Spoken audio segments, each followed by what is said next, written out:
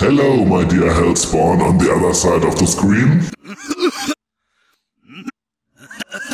After finishing our small series on the subject of respect, I promised as a culmination to make a top 10 of those 10 people I respect most, who have significantly influenced and shaped me. The 4 video parts on respect were divided according to respect to parents, family, other people, and worldviews. The following top 10 will exclude family and parents. Not because this is too personal for me, but because I also give some background information about each of the 10, and I would not want to do that with family members. But I can tell you that I have absolutely no respect for my 2 parents. From my so-called family, only my grandmother on my mother's side deserves and has wholeheartedly earned my respect, since she was the one who raised me. The top 10 will therefore only consist of people whose words and deeds have shaped me, and a very clear picture regarding my worldviews and philosophy will emerge when you have heard the 10 names. Incidentally, the order of the names is arbitrary, except for the first 3 places. 10th place could also be in the 4th place and vice versa. But enough prelude, let's begin.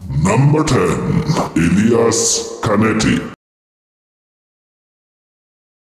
Born in Bulgaria in 1905 as the son of Spanish-Jewish parents, Elias Canetti, who received the Nobel Prize in Literature in 1981, is one of the exceptional phenomena of his profession. His first novel, Autodafé, was published in 1936. In the 60s, he wrote several dramas and later on essays, travelogues, and articles, before publishing his autobiography in several volumes, which unfortunately he did not get completed in his lifetime, as he died in 1994 at the age of 89 years. However, his magnum opus, for which he deservedly got the greatest degree of recognition, is the book Crowds and Power, which was published in 1960. This is not a novel, but a complex analysis of human crowds. How do they arise? What are their rules? To what extent does the individual lose his individuality in a crowd? What are the different forms of crowds? Canetti examines these and other questions in his book, and the aspect of the mutual relationship between crowds and a leader are also a big part of this. In the years between 1933 and 1945, Canetti, of course, had the opportunity to observe these effects in Germany from a distance from Vienna and London. The book isn't just a social study, but contains many more viewpoints from different areas such as psychology, ethnology, and zoology. Because despite all our human arrogance, we must never forget that we still are not that different from our ancestors, the primates. And we have, of course, still inherited many of their instincts and behaviors, which always is clearly visible in crowd situations. Canetti's own experiences in 1922, during a demonstration on the occasion of the assassination of Walter Rathenau, and in 1927, during the mass riot in front of the burning Palace of Justice in Vienna, caused such a fascination with mass phenomena in him that he intensively studied the subject for over 30 years. I'll give you a rough overview of his main thesis as Wikipedia describes them. In Crowds and Power, Elias Canetti defines 4 general characteristics of a crowd. Number 1. The crowd always wants to grow. Number 2. There is equality within the crowd. Number 3. The crowd loves density. Number 4. The crowd needs a direction.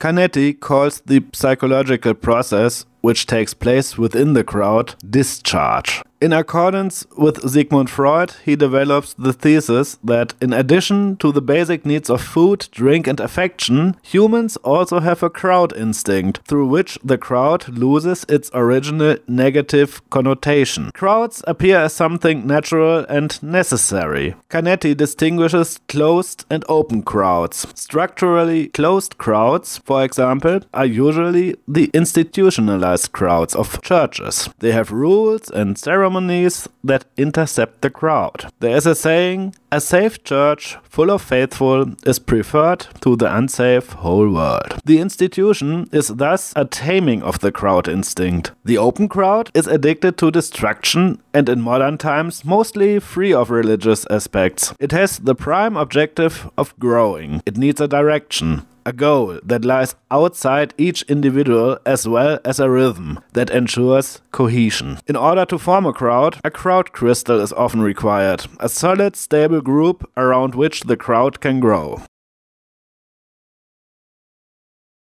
Another distinguishing characteristic of crowds is the carrying emotion. According to this, the agitating crowd, which aims to kill and can also be found in the animal kingdom, differs from the fleeing crowd, which is also known from the animal kingdom. The prohibition crowd, which revolts against the existing rules, which they don't want to follow anymore, the inversion crowd, which is directed against the former rulers, and the solid crowd. In addition, Canetti derives the human sense of power from the confrontation with death and the experience of survival.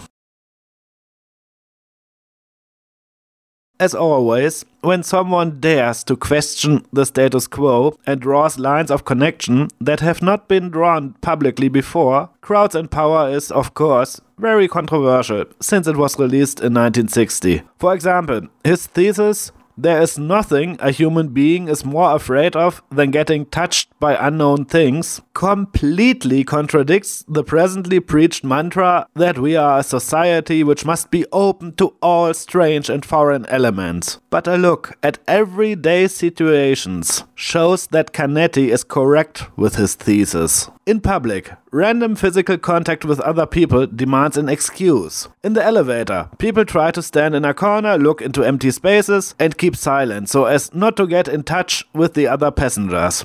These are just two examples of many, which show that human beings do dread the unknown and strange. What makes Crowds and Power timelessly relevant and compelling is the fascinating, deliberate consideration of collective processes and power structures.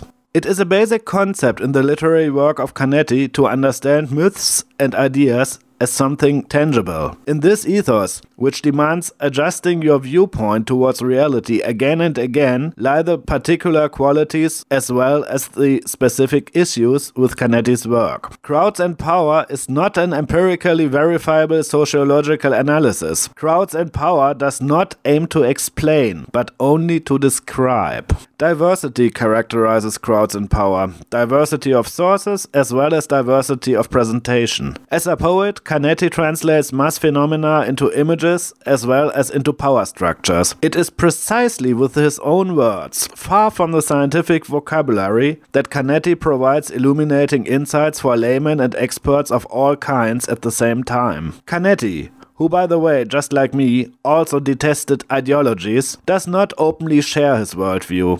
The major readers must gain knowledge on their own. Just as Canetti constantly approaches crowds again and again from new points of view, his work has to be re-evaluated again and again. I myself came into contact with the book during my literary studies, and I was fascinated from the very first page. Of course, it is not the last word on this topic, but if you are interested, you should also read other works on the subject to get a more rounded picture regarding the analysis of mass phenomena and crowd behavior. But Crowds and Power is undoubtedly a must-read for anyone interested in human behavior and for anyone who wants to better understand the development of political movements. Especially the relationship between people in power and the masses is very aptly described. And there are countless examples, not only in recent history, which confirm Canetti's thesis. Even today's global political situation with President Trump, Brexit, the rise of the right-wing populism, and the simultaneous growing denial of reality within the progressive establishment can be made easier to understand with a glance at Canetti's work, which proves once more the timeless validity of his statements and the significance of this book.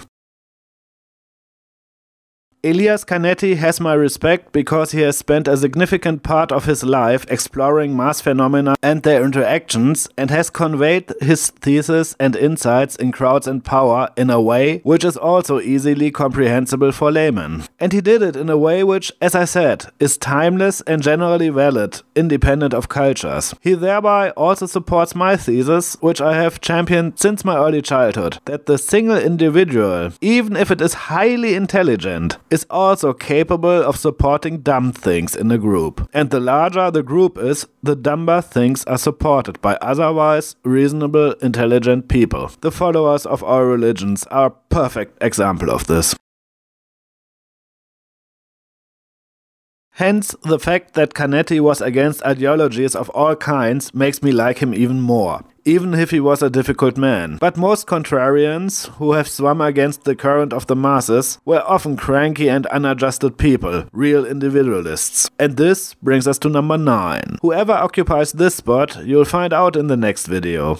I'm looking forward to your comments. Like, dislike the video, share it in your social media, follow us on Twitter and Facebook, and if you do not want to miss the next part, please subscribe. To be continued. Count on it.